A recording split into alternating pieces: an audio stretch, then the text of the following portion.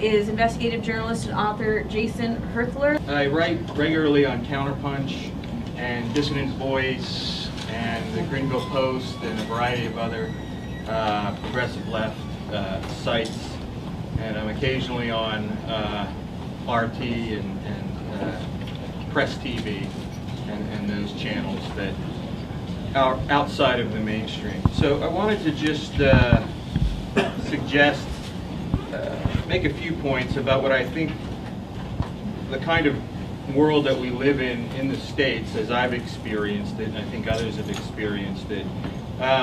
First, I wanted to point out that I think, as I think Noam Chomsky calls it, we live inside this doctrinal system.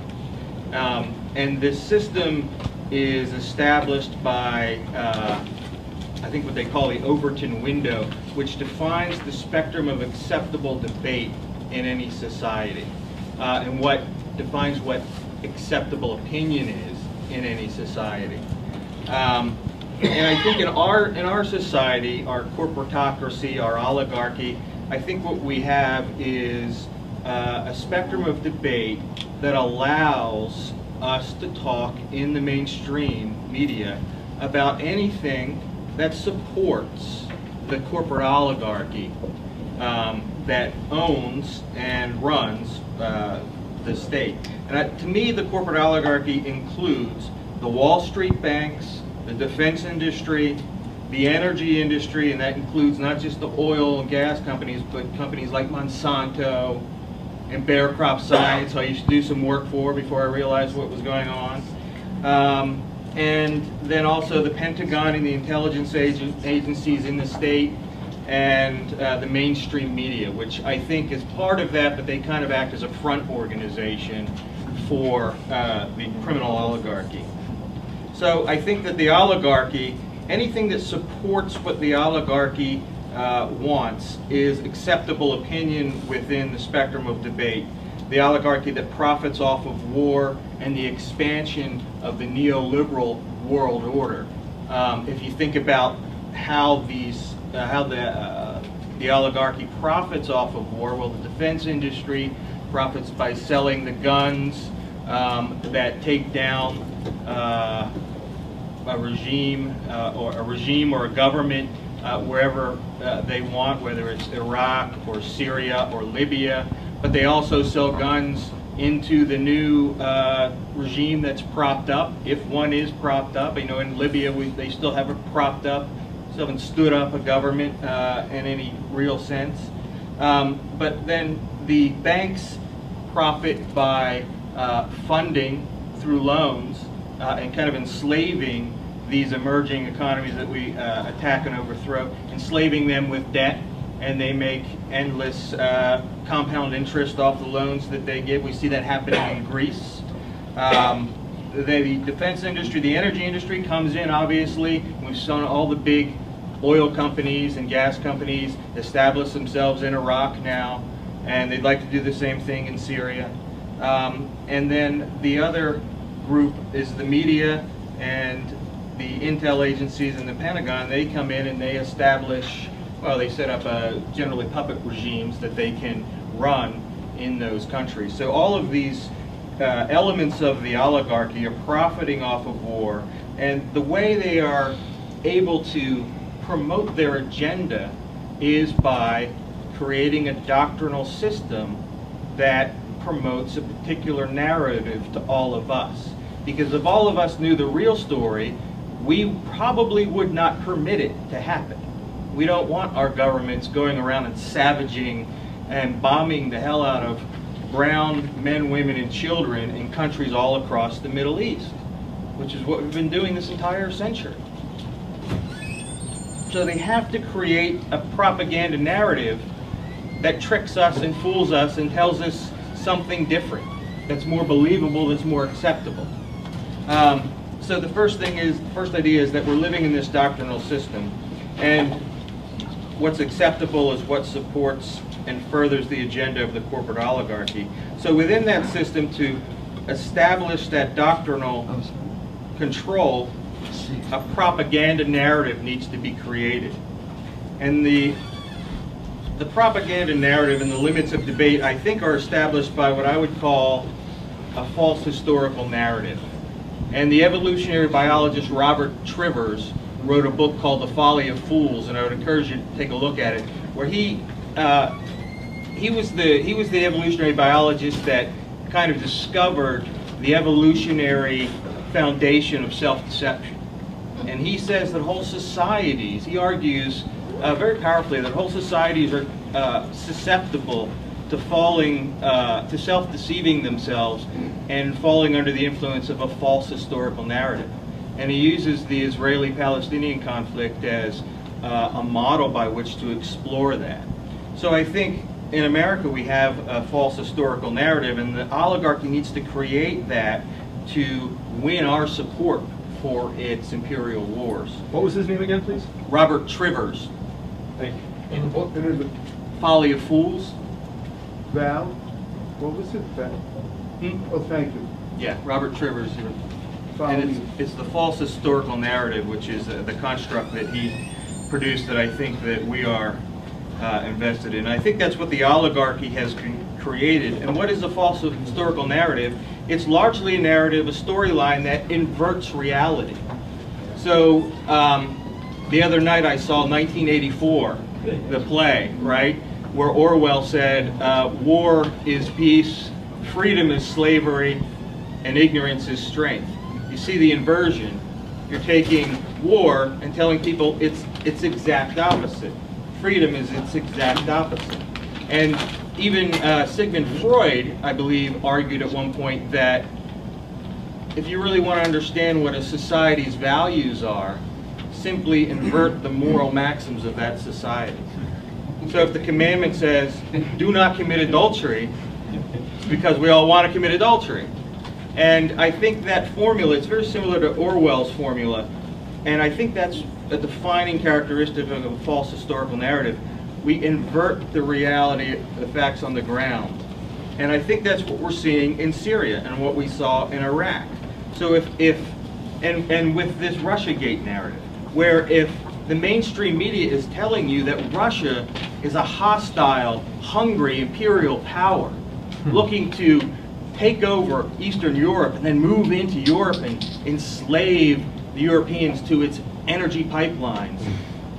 And think about that, flip it, and America on the other side is always the judicious, noble power that wants to stay out of it, but is forced by these children to come in a paternalistic fashion and intervene for humanitarian or other reasons and separate the kids on the playground. And if you use that formula of the false historical narrative and invert that, what you get is the United States is the imperial power looking to push NATO right up to the doorstep of Russia, going back on its promises that it made to Gorbachev after the collapse of the Berlin Wall. And you find that Russia only has, I think, maybe 10 bases outside of its borders. One. One? Is it one? In Syria. In Syria? Out of the old USSR borders. Yeah, okay. And then we have, I've read, between 600 and 800 bases all around the world. So who's the imperial power here? So that's what I think happens in the establishing of the propaganda narrative. And I think there are 3 quick points I want to make about what the storytelling elements of that narrative are. The first is find an enemy and demonize that enemy. And we see that with Assad. We saw it with Gaddafi, where they were actually, the mainstream media was telling us stories that Gaddafi was giving Viagra to his troops and telling them to go out and rape people in the countryside. Insane fictions that we believe and we bought. And to allow Hillary Clinton and Samantha Power to convince Barack Obama, and Obama got behind it, and they went in and through NATO they backed terrorists, and they basically served as a terrorist air force to get rid of Gaddafi, who had created, for whatever his flaws, he had created the most progressive state in North Africa that functioned as the security anchor against terrorism in North Africa. And you know, what about, we always hear, we have to save the Affordable Care Act. We have to save the 12 million people on Medicare that Obama put on Medicare. Yeah, great, fine. But what about the 18 million Syrians who lost their free health care? What about the 6 million Libyans who lost their free health care and education? We don't talk about them. And I think that's one of the disconnects that the propaganda narrative creates in us. We domestically can kind of see what's happening, but when it's something abroad, when we're not on the ground experiencing it personally, we're much more susceptible to a doctrinal narrative that inverts reality. So I think you demonize, you find an enemy and demonize them, and then you romanticize yourself. You talk about American exceptionalism and manifest destiny and the Monroe Doctrine and all of the storylines that have turned America in our minds into this mythical shining city on a hill that defends the interests of the voiceless around the world and that promotes free market democracy wherever we can. And if we weren't leading the world, there would be a void, and it would be filled by the ogreish Russians and the other dictators from around the planet.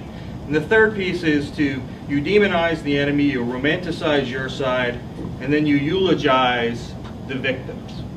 So we've got this character, the Syrian rebels, thousands, tens of thousands of whom were imported from Western China and Iraq and Turkey and Afghanistan and trained and armed and funded and injected like an infection into Syria to attack this Assad regime.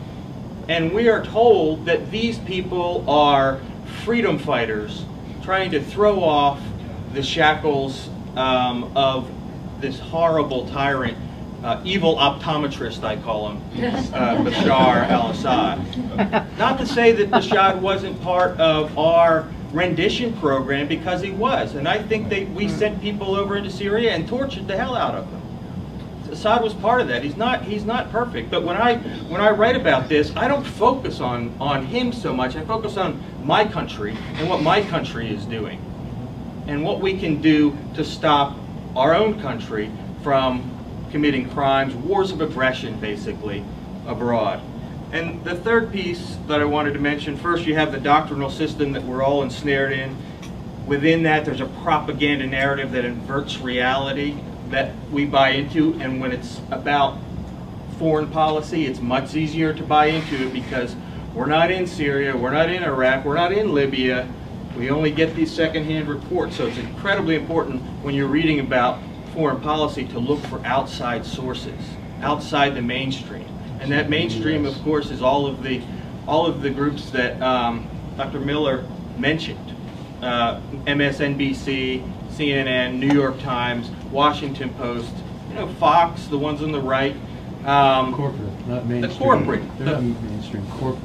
Well, okay, that's an interesting distinction. Let's explore that. The third piece, you've got a doctrinal system within it, you've got a propaganda narrative, and then you need a communication strategy to get that word out. Well, there are two things I think are important here. One is credibility, and the second is visibility. And by credibility, I mean you need to use authoritative sources to tell your story. That's the most important thing in getting people to believe. All the news that's fit to print since, I don't know, 1852 or whatever it was, right? For most of us, that's an authoritative source. And when we read a movie review or a theater review, it's well written, it's erudite, it's educated. And so when we read the political articles, we don't even think that maybe now we're shifting into an area where we're being fed propaganda. And I think finding the authoritative sources is very important. Who's telling your story is critical. And secondly, with that is the use of influencers, the use of cultural figures who can come in and support your narrative, the Hollywood community or whoever it is that can come in and back that narrative. And then you also want to create, for credibility, the appearance of consensus. right? So the appearance of consensus is tied to the idea of visibility. Consensus is established, the appearance of consensus is established by channel flooding, by flooding all of the media outlets possible with your story. It's not enough just to have it on the New York Times front page on the website. You need it in the print edition as well. You need it on Twitter. I think the New York Times has something like 16 or 17 different Twitter accounts and Facebook accounts for all of their different subcategories. And they get the message out on social media, on Facebook, on Instagram, on Twitter, on YouTube especially. And now you see YouTube defunding alternative voices that talk about you know, precious issues like ISIS. Well, they're going to get defunded. The advertisers don't want to appear on their platform. So they take, and then you've got other categories too. You've got broadcast, you've got radio, you've got email, you've got a variety of other channels. The proliferation of digital channels is immense, and that's by flooding those channels with your propaganda narrative, always being consistent and staying on message. That's how you create the appearance of consensus. So there may be an appearance of consensus if you read the Washington Post. I remember before the war in Iraq, the Washington Post editorial board got together and said, created an article and said, the article was titled Irrefutable. And the opening line was something like, it's hard to imagine how anyone could not believe that Saddam Hussein is harboring weapons of mass destruction. So you read that and you think, well, this is a reputable magazine, reputable source. And you read that and you think, well, there's clearly a consensus about this. So it's coming from a reputable source, there's consensus. So at that point, and it's everywhere, and you're getting hit with this same story and claim from all the media sources that you consume. So at that point, the peer pressure kicks in. And you think, well, do I have enough information to defy this narrative? Are you even questioning at that point? And so what you do at that point, I think, is begin to internalize the narrative of power and the storylines of empire. And that's when we lose. And that's the war. The professor was talking about the propaganda campaign to get us into World War I. The Creel Commission was the leading executor of that campaign. And if you look at George Creel's book, How We Advertised America, one of the first things he talks about is the war before the war, winning the media war. And I think what I've just tried to describe to you are a few different ways in which the mainstream, the corporate media tries to win that war. So, thanks very much.